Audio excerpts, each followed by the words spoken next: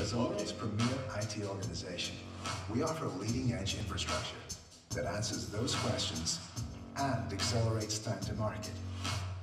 And just as you'd expect, we've got connections. We partner with leaders in cloud services like Google, Amazon, and Microsoft. Add our vast experience managing and implementing enterprise IT systems, and you've got a truly world-class cloud solution. So whatever your business demands, wherever they may take you, whatever technology is required to get you there, we've got you covered. We've got your cloud, and it's powered by ETS. Okay, that was it.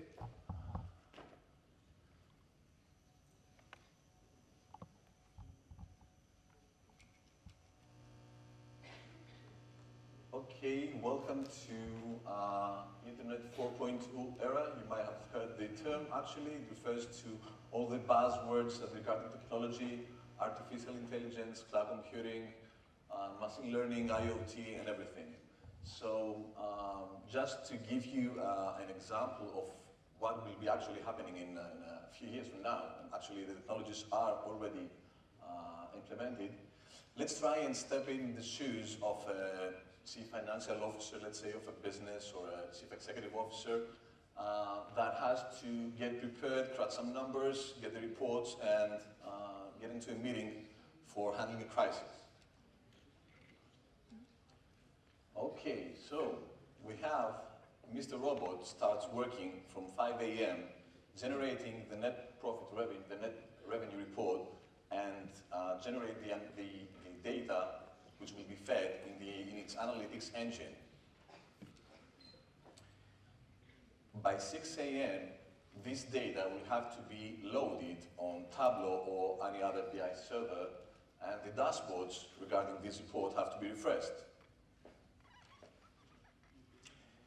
It's 7 a.m., and now the funny part, actually, the natural language generator adds the respective narratives in these dashboards, so that, you know, when the C-level executive steps into his office, can actually have access to the updated reports along with the narratives.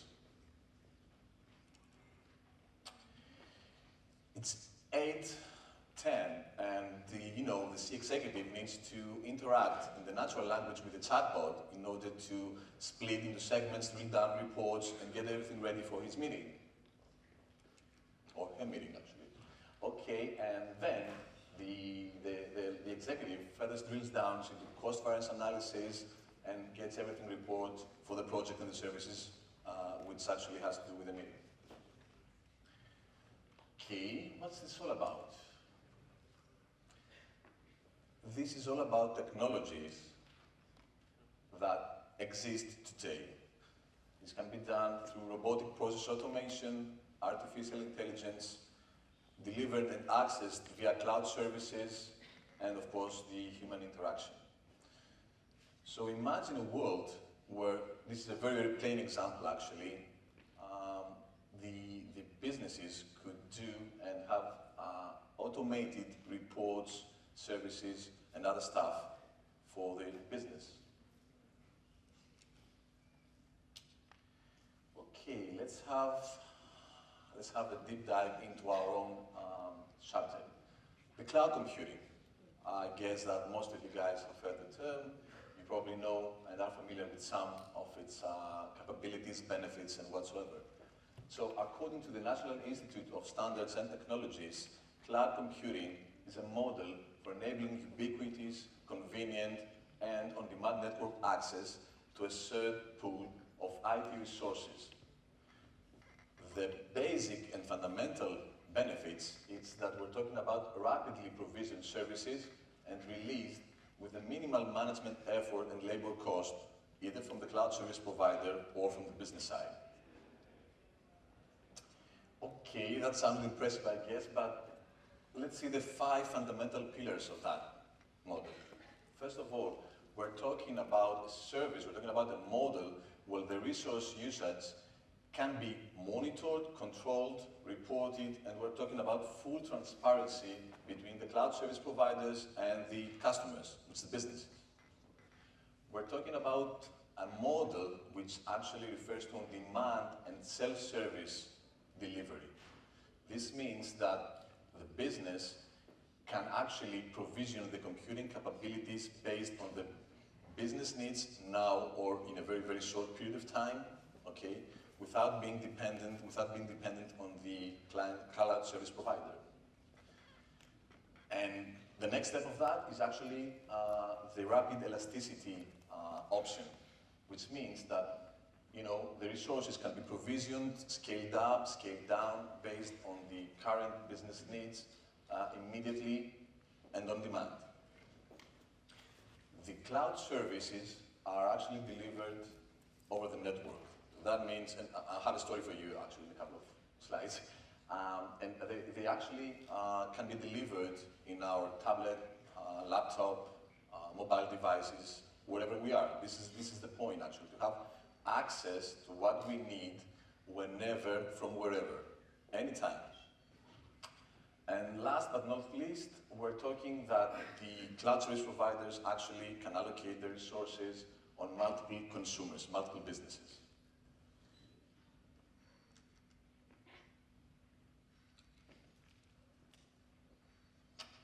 Okay, I don't want, it's a quite technical actually subject, the cloud computing. However, I just want to give you, in a nutshell, the two main areas we're talking about and how the multiple cloud services are differentiated. Okay, first of all, on the left column, we're talking about the deployment model of a cloud service. Okay, what does that mean? This means a specific cloud environment that is actually distinguished, as I said, by ownership, size, and access. So there are four types of different cloud environments that we can have. Number one is the public cloud, okay, where actually the cloud service is provided directly by the vendor to either multiple companies or just dedicated enterprise. This one, along with the private cloud, are the two most common actually that you can find. The private cloud, actually, the cloud services are owned and operated by one single enterprise. Okay, it's at their own specific data center that might be leased or whatever. Okay, then we have the hybrid cloud, which is actually a combination of public and private cloud, and then we have the community cloud, where public or a private cloud can be served by an industry group, government organizations, etc. So these are the four deployment types model that we can have regarding cloud. But how the service is actually delivered. So there are three types of how the service is actually delivered. And when we're talking about the service model, we're talking about the specific combination of IT resources and how they are delivered and how they are utilized by the company. The first one is the software as a service, where actually the companies run finished applications directly from the cloud service providers, okay, on a subscription basis model. And I'm going to explain a bit that later on. Such cases are Dropbox, NetSuite, Gmail, etc. The second service type model is the platform as a service model, where the companies load and run their own software on cloud platforms on a subscription basis model. And the last one is the infrastructure as a service, where the companies actually provision their own IT resources like servers, storage, databases, etc. Okay? So these two columns actually depict, let's say, the world of cloud computing and how it has been delivered to the companies. Okay. The key characteristics of a cloud platform as a service. What I was actually telling you earlier, before joining Deloitte, I used to run my own startup for like 3-4 years. And we were running in the business, we're in the business of internet and telco. I don't know how many of you are engineers in this field. So what we actually did, what we actually were, we were internet service providers via cloud. We delivered internet, and I'm talking about professional needs of internet to businesses and not consumers, to the companies. So what we had to compete actually were all the traditional giants, internet service providers, local and global. We would not be able to do so, we would not be able to sell our product and service either from a very, very small office up to a bank, or we would not be able to have agreements with global players if we were not delivering our service through the cloud. So please keep in mind that these 6 pillars are very, very important. So first of all, cloud platforms and services are dynamic, okay? This means that based on the business needs, you can scale up or scale down as fast as you want. And this is the #1 priority, especially in our world in this era. Second of all, we're talking about self-service, so the business can create environments, they can create their own resources without being dependent on the cloud service providers, okay? And they can add capacity and capability of IT resources any way they want. Very important for the businesses is that they actually can avoid having duplicate environments through the cloud computing service. So you can have the same environment for multiple business units, okay, depending on the needs again and everything. But you can reduce the labor cost of provisioning, sustaining, and maintaining and monitoring multiple cloud environments. Number 4, very, very important. We're talking about a scalable model. We're talking about a scalable service that is delivered on the everyday basis. So you can very, very quickly increase the capacity, you can increase the resources, you can decrease the resources, you can allocate the resources on different business units as, based on your preferences. Of course, it's always about the money, so the cloud services, as I said previously, are delivered on a subscription basis model. So this means that you don't have to make any upfront large investments, but you just pay as you go, okay? Pay as per your business needs, have higher demands, higher requirements, means that you can, increase the capacity of the resources, you can change the model of cloud service. And number 6, it's the logic behind that. We're talking about the digital-based architecture.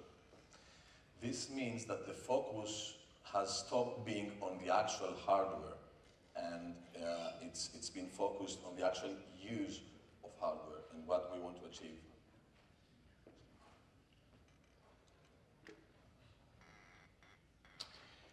Okay, the benefits can be, drilled down in a very, very big depth. I've tried and summarized 4 main areas and a couple of bullets. I don't want, to just read all of them. I just want you to keep in mind when you leave this room that first, we're talking about the necessity of the modern business to be agile. This means that we have to avoid unpredicted investments, financial investments, upfront financial investments on whatever our business needs. We have to be able to handle the needs and fulfilling these needs via increasing capacity, capability, and changing models. And also, when we're talking about agility, is about moving fast towards the markets. Monetize our value very, very fast towards the markets. So this is actually fulfilled via the maximum independence that we can have by outsourcing external vendors, okay? And cloud services are allowing that. Of course, as obvious from the first slide, I guess, we're talking about getting closer, moving towards innovation. So, cloud is combined with multiple other technologies, emerging technologies of Industry 4.0. So, actually, it's better linked to these technologies, and it encourages the entrepreneurial culture of a business. The third area is okay, again, about the money. We're talking about the reduced IT capital spending.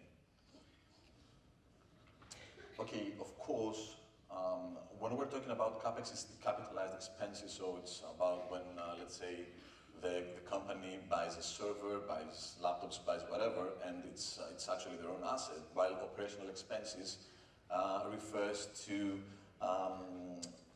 rents, leasing softwares, etc. So we have, the cloud actually allows a shift from the CapEx to OpEx, okay? This, of course, might be a bit tricky. I'm going to explain a bit later, but the important thing is that the company is able to control the cost and pay as you go on their needs. And of course, what's the best for the company if not focusing on its own business, its own core business? Okay, so the IT people, the IT world tries to make everybody's in the company lives much more easier so that they can work and create and deliver on their business units what they have to do.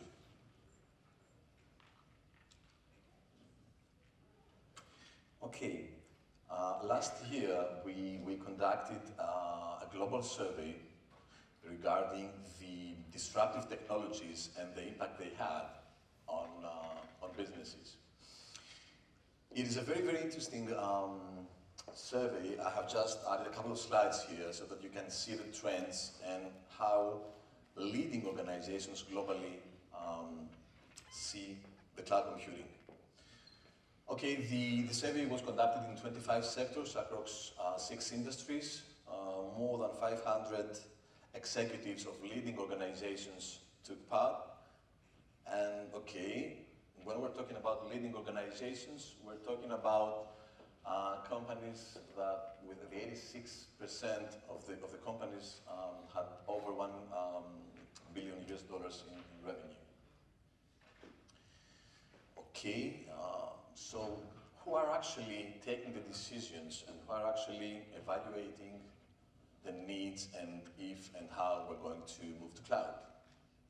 Okay, as obvious, the initiative for moving to cloud is basically driven by the CIOs or the CTOs. Okay, nothing surprising here. However, it seems that the rest of the C-suite executives also found great opportunity, this is very important, great opportunity in the business, in improving the business performance, and see the opportunity for their own business units, and not just technology, commodity, stuff, or trend, or whatever, okay? And this actually is very important, not only for the businesses, but also for the cloud service providers. And why is that? Because the opportunity is out there for them in order to develop and deliver services, not only based on the technology trends, but also addressing the needs of other business units of the company. So both parts, cloud service providers and companies, can work hand in hand, you know, work close and you know, explore the benefits out of that.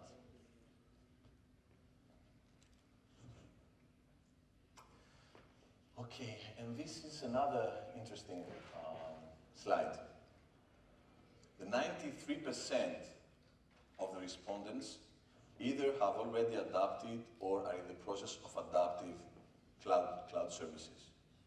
93% of an 86% of leading organizations with an annual revenue of $1 billion US. Not lots of questions, I guess. The important thing is that the top 3 reasons for adopting the clouds, number 1, we're talking about innovation. Number 2 is how we approach the market, the time to market for delivering projects, for delivering products, for delivering services. And number 3, improve the performance. So I would like you to, remember that the three main drivers is innovation, is performance, and is the time to market. Okay? The rest of the 7% that is not willing or has not started to adopt the cloud, it seemed that the insight was that they actually seem to be, okay with their own infrastructure right now and their way of doing business. Okay? 65%. Let's move on to the third column. 65% expected for a reduce on their annual operational expenses. The 65%. However, only the 35% saw that as the main driver for moving to cloud. And also, it seems that the one-third would expect increasing cost moving to cloud, however they're willing to do so. And this actually highlights the importance and the perception of moving towards innovation, business performance, and not only reducing cost.